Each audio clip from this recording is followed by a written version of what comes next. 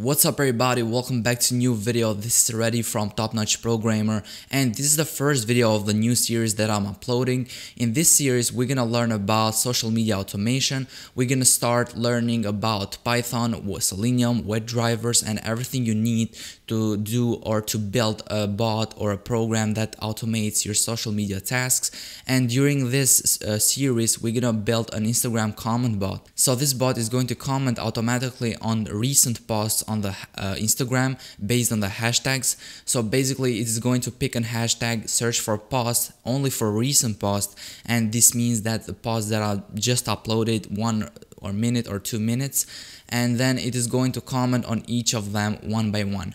After reaching 6 comments, it is going to change account. So we are going to implement the account rotation feature on it so we can avoid violating Instagram rules and community guidelines. So this is why we have to change accounts. Okay, so without further ado, let's start with the first video.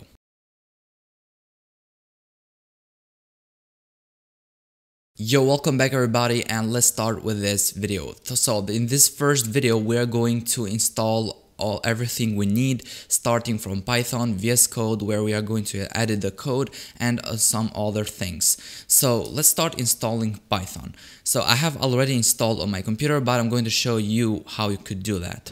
So just go to Google and search for Python download and click on the first link. So you have to install Python 3 version. The latest version is Python 3.9. Just go ahead and install that. Click on download and it is going to immediately start downloading. But during the install setup, you have to check something that is important.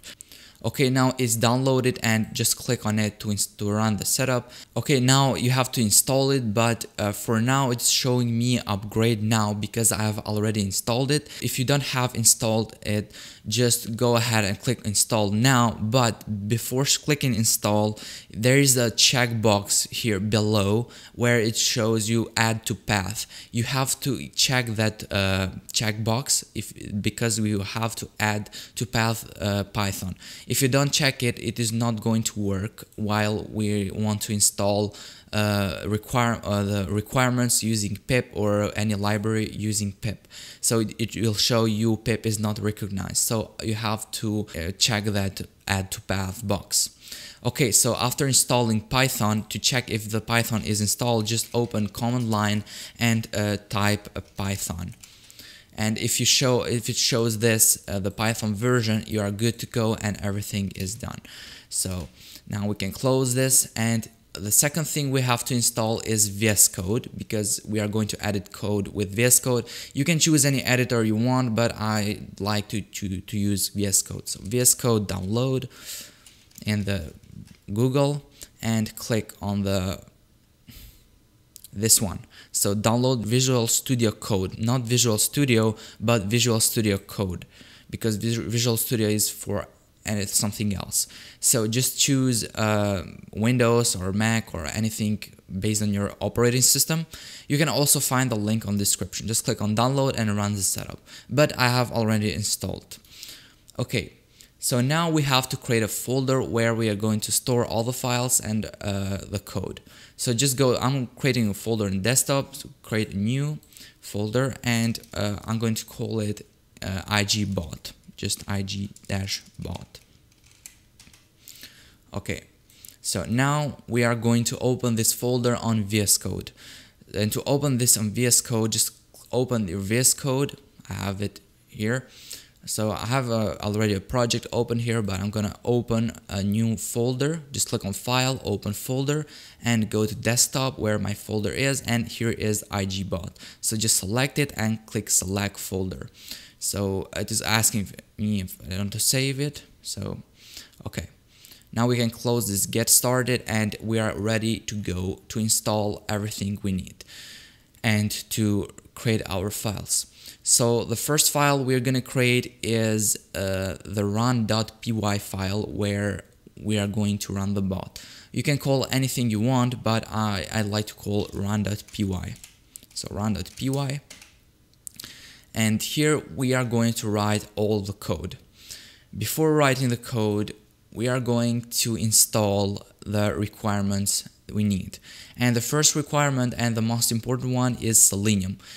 And if you don't know what Selenium is a library where we can control the WebDriver. And the WebDriver is the browser, but is an automated browser that we can use to automate any website we want. So to open a terminal here on the VS Code, you can click terminal in the menu and click new terminal, or you can press Control and the asterisk key. So just click on terminal, new, and here is the integrated terminal below. I'm going to make this larger so it's easily to see. And okay, so now it's good. And we have to to install requirements.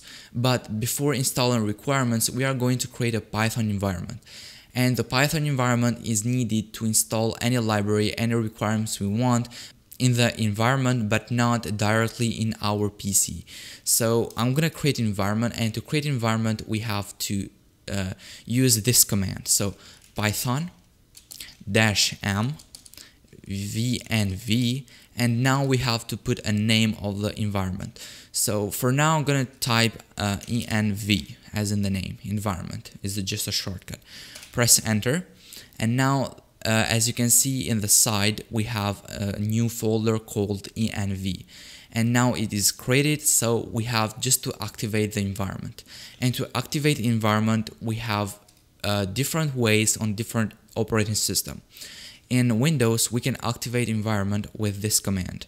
So just type env, the name of the environment we choose. So it's env for now, in this case. Now we have to type /scripts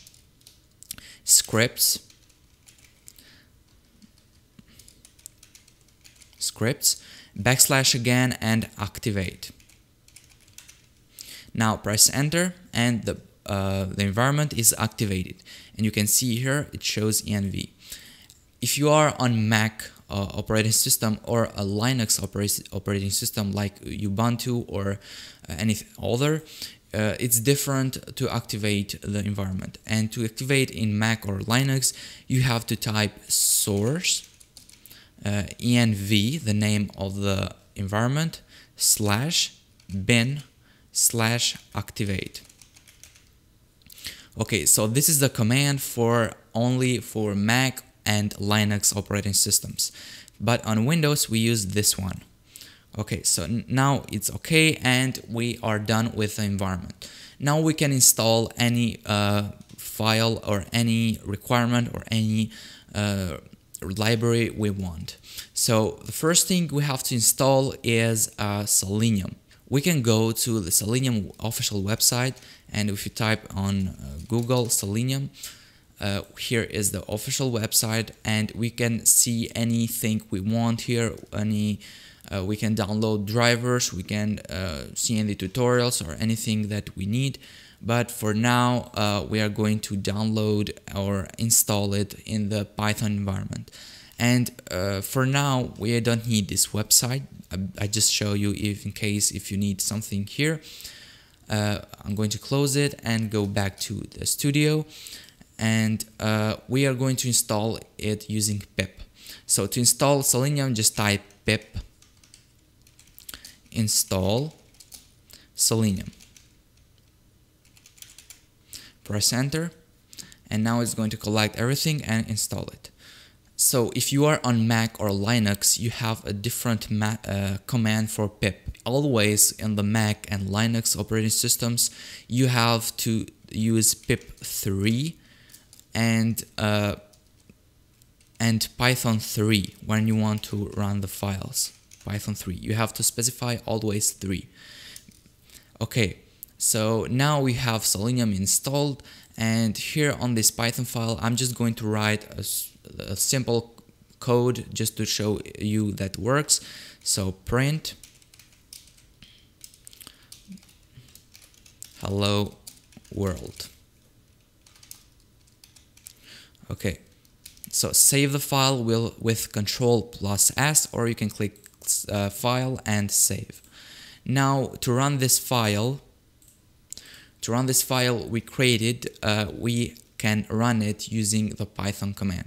So Python and the name of the file, run.py.